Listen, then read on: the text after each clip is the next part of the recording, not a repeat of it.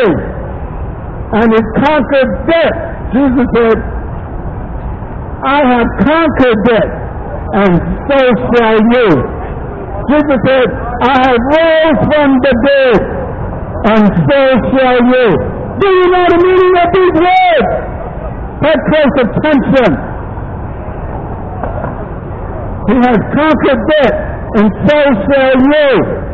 That means you will not die. You will not die. That second death. I'm not talking about that first death. I'm talking about the second death, when you're doomed to damnation and you face the decimation of this wicked nation. Amen. That second death. Jesus said, I have rose from the dead, and so shall you. That means you will be raptured up with him when he comes for his church.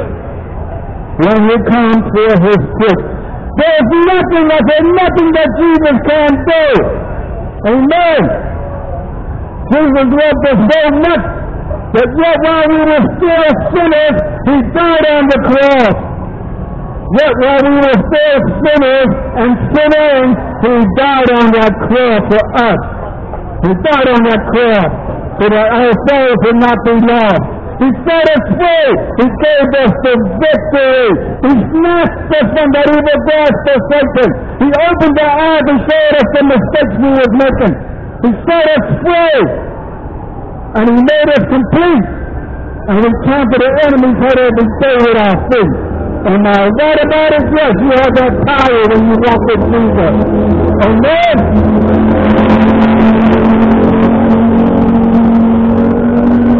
You have to reach your full potential with Jesus to know how much authority and power you have. Amen. And the only way to do that is to accept Jesus as your Lord and Savior today. Accept him as your Lord and Savior. And you will know how much power you have to overcome anything in this world. Anything. What do you mean, anything? Yes, everything. Amen. When Satan throws those fiery darts at you, you be like, stop tickling me, Satan. I have the armor of God on me. Stop it, cut it out. And he will leave you and see whom else he may devour, but it's not going to be you because you have Jesus' power every minute, every day, and yes, every hour. There's nothing that he can't do for you. There's nothing he can't and won't do for you. The thing is, it's a two-way commitment. It's a two-way commitment. We've got to accept him and be covered by his blood so that he can do his work in you. Amen. So that he can do his work. He knows you to be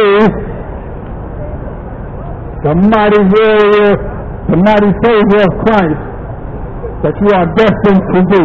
Everybody has a will for their lives. God the Father has a will for your life. And you will. But it's up to you. It's up to you to accept what God has for you in your life and to follow through on it. A lot of people just believe, but they don't want to receive. Sure, I believe, but I'm not walking in Christ. I'm still living in my sin. So it's easy to say I believe. But you got to act on your belief. You got to act on your belief. Amen. If I'm at my job and my supervisor calls me to the office and he says, Lewis, you've been doing a bang-up job lately. I'm going to give you a raise. I believe that I deserve it. But I also believe that I'm going to work harder and harder so that I can be the CEO one day. Amen? I'm acting on my belief. I'm going to be the CEO of this company. I'm getting promoted and promoted. So I'm going to believe that I'm going to receive. And I'm going to believe that I can do what God has according to me to do. Amen? That's when you put God's plan into action. When you follow through and you walk on His word. Amen? Am I right about it? Amen. Sister Jane, come on, fire lady. Forgy bottom, Mrs. Fire, fire, fire. Fire, soul, and forgy bottom.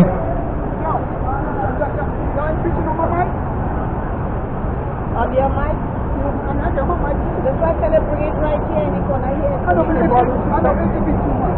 You know, it can go either way. Go back and forth. All right, I'll go over there now. Okay, yeah. Come on, Sister Jones.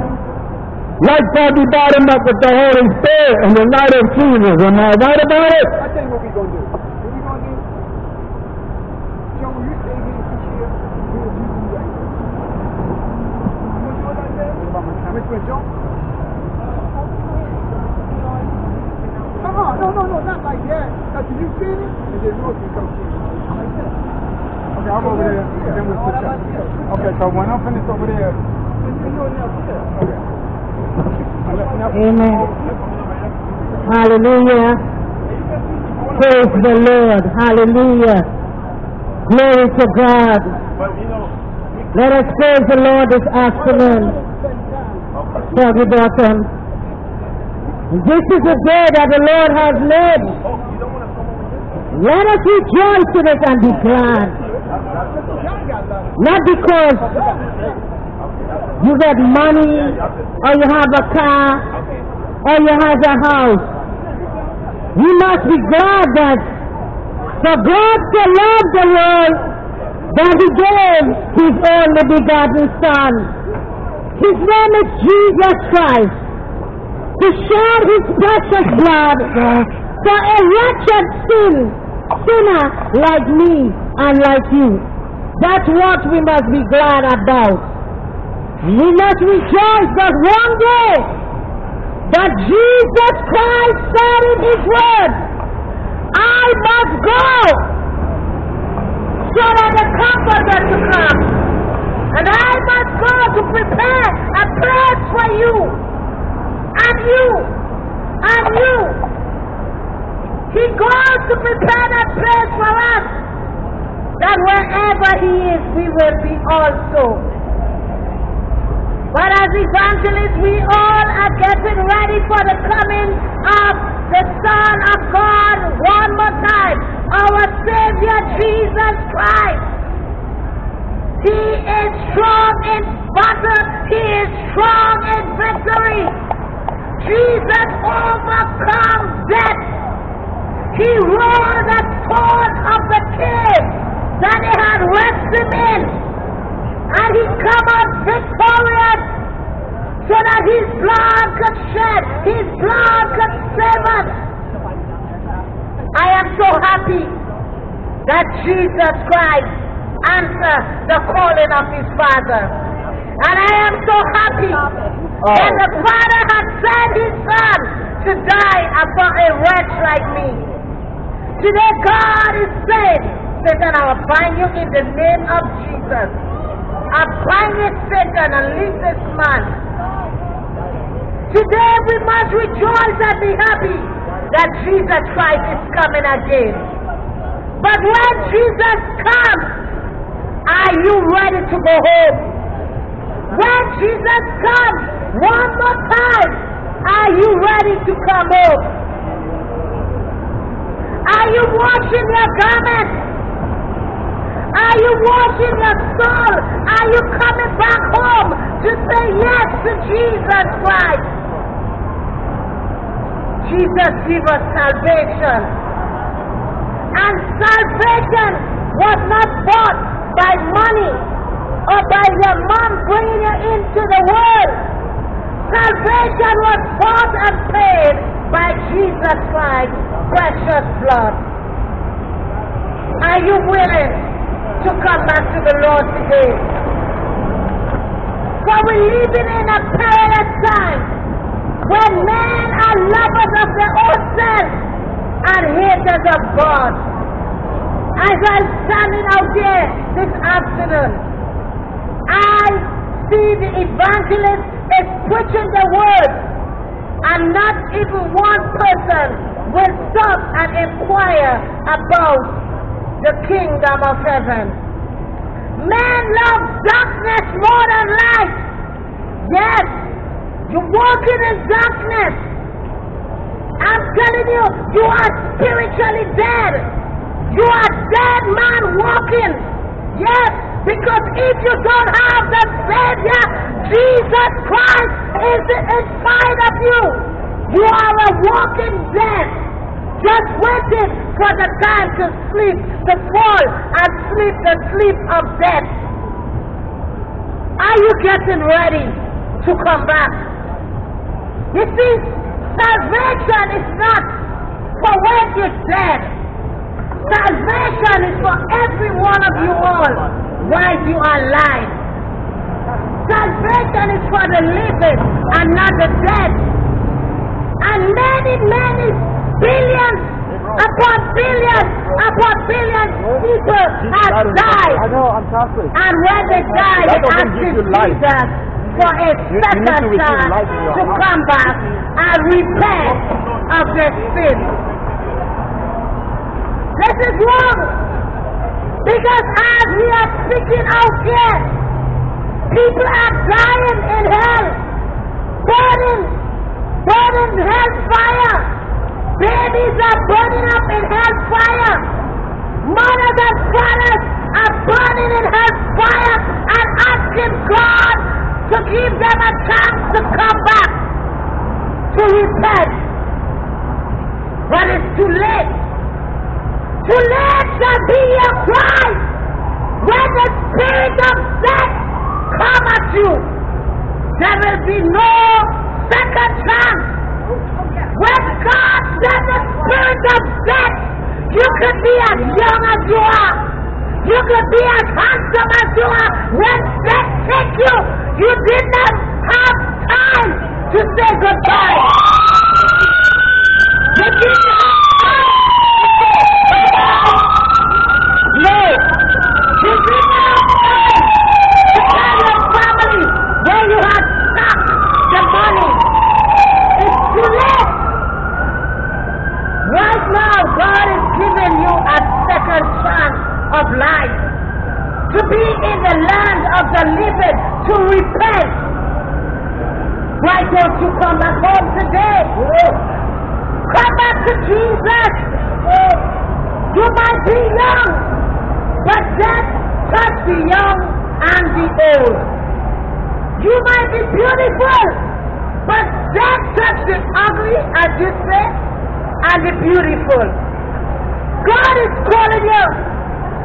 This is a generation of rebellious people. You all are rebellious people.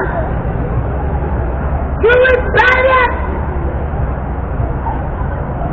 God is telling you today, if America does not come back to the place of worship, God is telling you that God said that He will move America, He will shake America.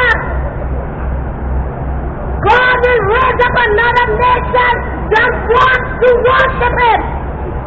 God will raise up a small nation that will humble themselves before God.